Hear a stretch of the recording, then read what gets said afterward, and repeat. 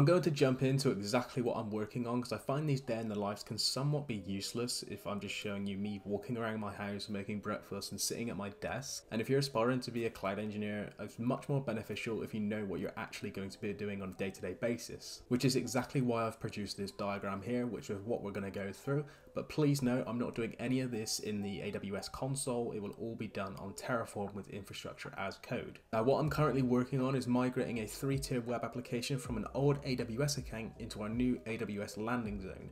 If you don't know what a landing zone is, I highly recommend you go and watch my landing zone video, which covers how large-scale cloud engineering actually works. That video is based on Azure, but the same concepts apply to AWS. The main part of that landing zone that I'm actually going to go through right now is the network management account. So as you can see, we're operating in the region of EU West 2. I have my network management account here, and I have this account here, let's just call it App 1 for the time being. Now, what I'll quickly talk you through is what the network management account is actually used for. Now, let's imagine you're going to a website and let's just say it's Google, okay? So that internet traffic needs to go somewhere. Now, if you're hosting stuff in AWS, primarily, you're going to have a firewall. So that firewall is configured to allow certain network traffic to pass through into our landing zone. In our network management account, we have an internet gateway configured to our VPC. I have 3 public subnets and 3 private subnets, which are all in separate availability zones to ensure that we have high availability at all times. Now, this application specifically is only taking use of 2 availability zones, which is EU West 2A and EU West 2B. We have our NAT gateway in our public subnets to allow the internet traffic for our private resources. Now, the private subnets, they primarily just have a network interface in there, and the reason for that is to allow the transit gateway to be able to have a hop to something. Now, a transit gateway, just imagine it as a router, for example. It's a cloud router that allows you to route traffic to different destinations. This account specifically doesn't really change that much once you've set it up. The only thing that will routinely change is if you bring in new accounts, you need to configure a new route table for your transit gateway and configure all of the routes. What we also have in here is an application load balancer, which is what I will show you what it is actually doing soon. And we also have Route 53 configured for all of our DNS, which helps us give our load balancer a friendlier name. Now let's take a look at what I'm actually doing. Now I have a VPC over here in my application account, and what I'm going to do is I'm just going to put a couple private subnets in here.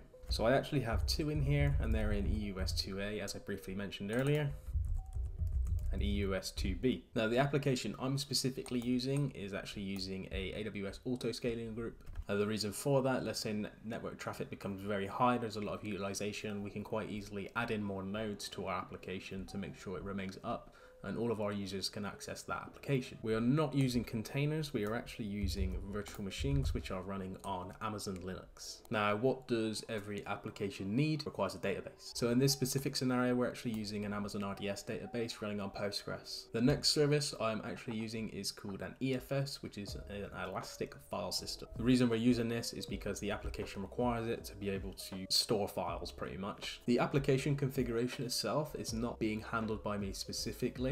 We have an application team that will be doing that. My job primarily is to get the architecture spun up and working, everything connected and secured and documented. Now, the next thing to do is make sure everything is assigned a security group. EC2s will have their own security group, the RDS will have its own security group, and the EFS will also have its own security group. Once this is all configured, there is a transit gateway attachment which is then assigned to this account. But that transit gateway attachment can't be assigned to this VPC until you've done a RAM share. A RAM share is where you share one resource from another account to the other one so it becomes present. So essentially what happens is the route table that you have on these private subnets, you can then route to the transit gateway in the other account. So what happens is the network traffic comes through the internet, passes through the firewall, goes through the network management account, which hits the transit gateway, which then hits the application load balancer, which is set up on a target, passes through the attachment, because that's where the network traffic is recognized. Once it hits the attachment, it is either EC2,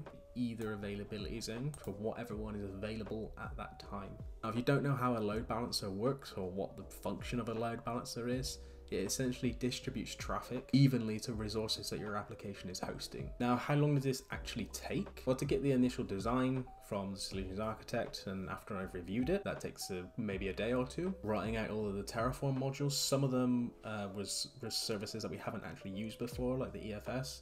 That's a new one for me, so that's a new module I've had to create. A lot of the modules we already have, so it's mainly a case of changing Terraform variables and then configuring all of the security groups on top of that with whatever ports are required. The tough part is understanding how all of these services work and how you actually get them all deployed. What do I do for the rest of the day? So I typically start at about 9 AM. I have a stand-up at 10 AM. Today I didn't have another meeting until 1:30 where we were actually discussing the migration for this specific application. I'll usually go on a walk or a run during the day, or I will go to the gym. The weather in the UK is absolutely terrible at the moment, so running and walking typically isn't on the cards. So I will go to the gym. So usually I'll do that on my lunch break, or I'll just go in the evening. When I'm not in meetings, I'm pretty much writing Terraform, writing automation scripts, looking at designs, creating new designs, and taking on any new client that needs to be delivered architecture on AWS. I hope that helps and gives you kind of an example of what a day in the life looks like. If you are aspiring to become a cloud engineer, leave a comment below. Let us know what position you're in at the moment. If you're already working in technology, or you're waiting to get started, or you're in the process of thinking of becoming a cloud engineer. We do have a Discord that you can join where there's like-minded individuals helping each other out.